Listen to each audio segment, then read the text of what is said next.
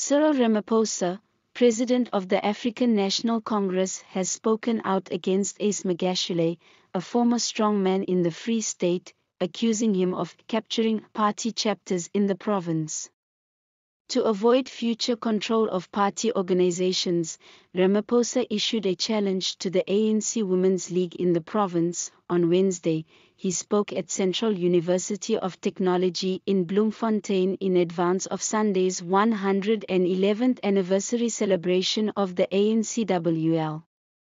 The Free State is where our branches are feeling the most weakness.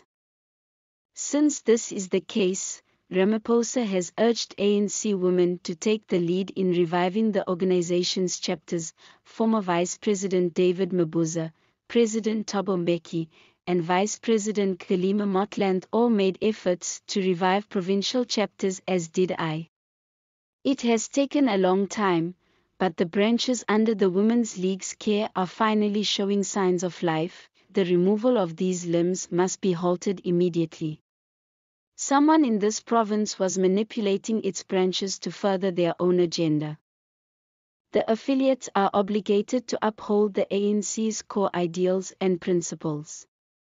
Magashule, who served as provincial chair for 20 years before becoming Secretary General at Luthuli House, may have been the person Ramaphosa had in mind. Magashule's control and influence persist even though he has been gone for 5 years. Thus, the Free State ANC was prevented from participating in the provincial convention. The National Party Conference was conducted just last month, thus only the province and Western Cape were able to have their conferences last year.